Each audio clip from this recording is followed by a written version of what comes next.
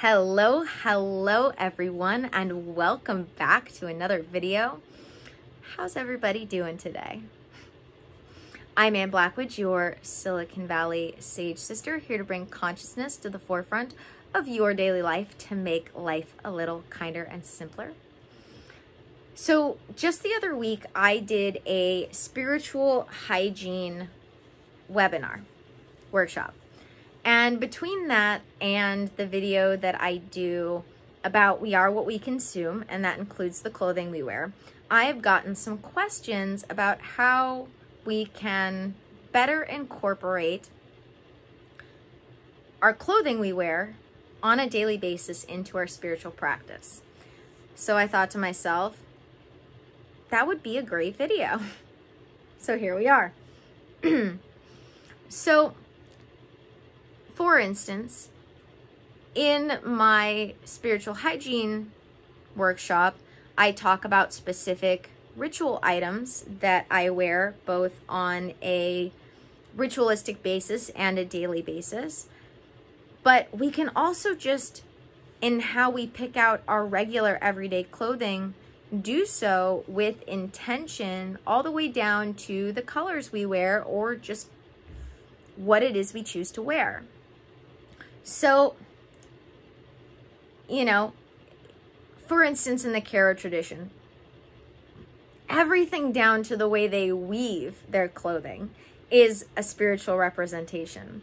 But you can go from as complicated as that to as simple as just having the color you choose to wear on any given day be a representation of the vibrations you are trying to embody. In the Karo tradition,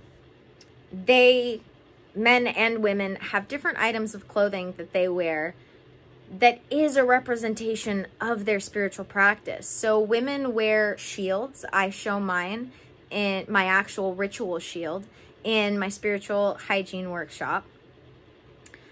And the women wear theirs every day. This scarf is my everyday version of my actual ritual shield. You guys have seen me wear this before if you've seen my videos before.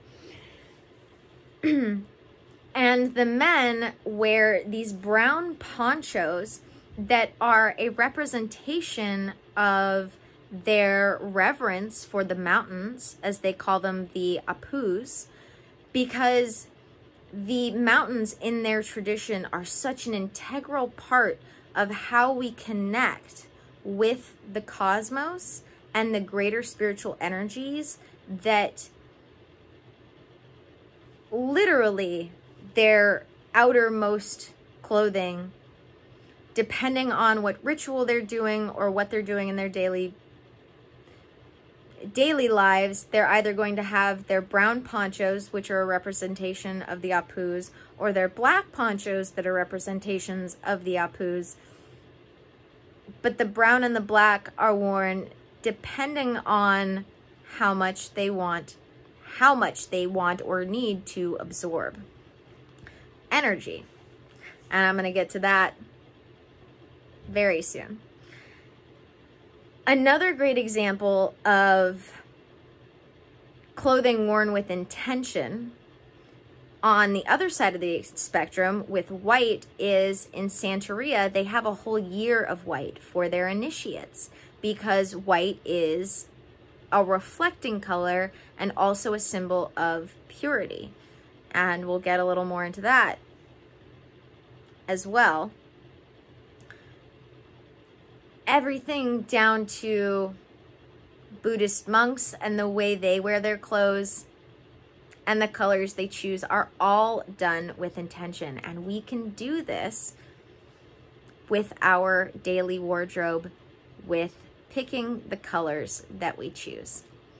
So, for instance, I regularly wear white on top and black on the bottom. And that is, as I said, if you think about it, because white, being a reflective energy, not only is reflecting the light, the vibrational energy from within me, it also is used as a way to reflect back any energy directed at someone. That's one of the big reasons why white is chosen. You know, I mean, if you think about it, all sorts of spiritual traditions have their priests and priestesses wearing white, and it's because of its reflective quality, not only when it comes to reflecting what's within, but as well allowing you to be protected because it reflects energy back at whatever is reflecting it at you. As where black is an absorbing color and absorbs energy. So that's why I wear white on top and black on the bottom, because I want to be reflecting from all of my other chakras and absorbing from my root chakra. When it comes to the other colors we choose, a great way to think about it, once again, is the chakras. Red and orange being great grounding root chakra colors, as where yellow being a more reflective color as we start working up the line. We have green at the heart chakra being great for loving, as well as still grounding, because we're in the middle there. And then we have the blue, indigo, and violet colors. And really, as well, if you think about it, you can have those colors be still reflective as well, the lighter you go, or the more absorbing, the darker you go. And even, you know, picking your clothes with intention, even if it's just a matter of opening your closet, tapping into your intuition and saying, what do I want to wear today? What energy do I want to vibrate today? Even that is doing it with intention. As long as you're not doing it on autopilot from the moving center, you're going to be doing it with intention, because tapping into that intuition and saying, what do I feel like wearing today? Even if it's not as complicated as saying, okay, you know, I know this color has this frequency, and so I want to reflect that. You can even just say, you know what? I have this favorite t-shirt. It's a band t-shirt. It makes me feel really good. I want to feel that way today. I want to feel the vibe of wearing this shirt today. That is picking your clothing with intention just as much as anything else. Depending on how much you want to incorporate your clothing choice into your spiritual practice, there are all sorts of levels in which you can go about doing so. And that's kind of what I love about the fact that we are what we consume, all the way down to what we wear, because the more we can do things with intention in general, the better off we are. As I say, when the whole human system is healthy, happiness comes naturally. And one of the ways that that happens is by just doing more of what you do throughout the day with intention rather than doing it on autopilot. And I know that can seem hard for some people, but really it's just a matter of allowing that thinking to go on in the forefront of the conscious rather than the background of the subconscious, because it's happening whether or not you slow down to recognize it or not. It's happening whether you allow it to move up into your intellectual and emotional centers or allow them moving in the instinctual centers to do it for you. So yeah, if there's one thing you can do to raise your vibration, as I say, raise your light quotient is another way of putting it. A great way to do that is through taking the time to choose your clothing with intention. And there are many ways to do that, including just considering your spiritual traditions and how they wear colors and wear certain things.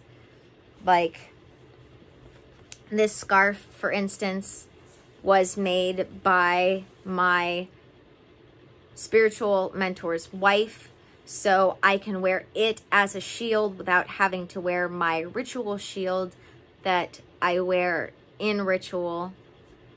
in the Karo tradition that I practice.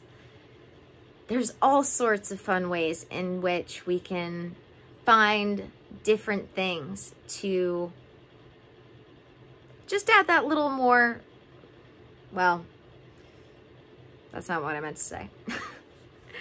There are lots of fun ways in which we can incorporate our spiritual practice and our spiritual traditions into our daily lives in all sorts of fun ways. And clothing is just one of the ways in which we can do that. So, thank you guys for joining me for another video. May the energy you serve you well. Don't forget to subscribe.